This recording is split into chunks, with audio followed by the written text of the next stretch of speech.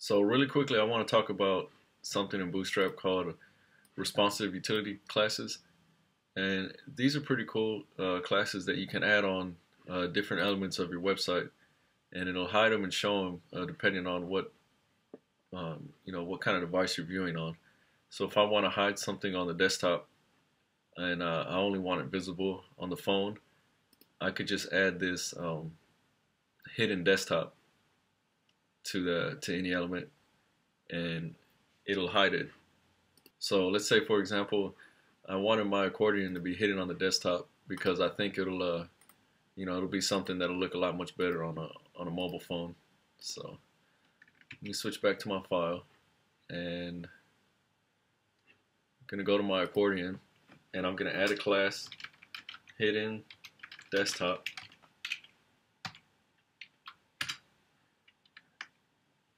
and I'll save that.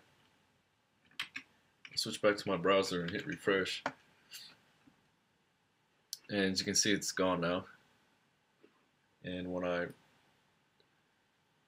resize my window, it'll come back up for tablet view, and that's because I put only the hidden desktop. I'll go all the way down to mobile, and our accordion is placed right here. And there's one example. If we take a look at our slider when it's at mobile, you can see it looks kind of, I don't know, kind of crunched or whatever. And I know we just have an image placeholder here, but let's say we had an image that, like an actual image, and we resized all the way down to mobile, and it turns out the image doesn't look very good on a mobile device. So we can deal with that by just hiding the slider altogether. And where is it at? Oh, it's down here. And we can have a class of hidden phone. We'll save it. We'll open the browser back up. I'll refresh it, and it's gone now. So if I resize the window again and go up to about tablet, remember we haven't done anything with the with tablet yet, so everything's still going to be there. And when I go back to desktop, my accordion's gone and my slider's back, and it's still functional.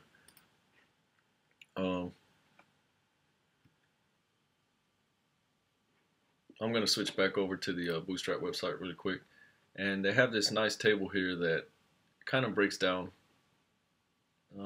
each of the classes. And if you notice here, we use hidden phone and hidden desktop, and that means it just hides it from that particular window, but it still shows it on the other one. We could also use visible phone or tablet or desktop, and it'll show it only on that window. So let's make our block quote. We'll give that a class of visible tablet, and hopefully it'll only show up when somebody's viewing from a tablet. So I'm going to add a class equal to visible dash tablet and save it.